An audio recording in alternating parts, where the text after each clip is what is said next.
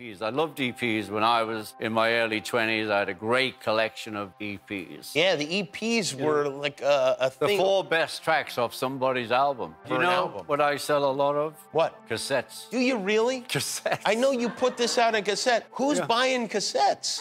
The kids are buying cassettes. The kids are buying cassettes? They've got nowhere else to go. They have to, like, backtrack. Do you still have a cassette player?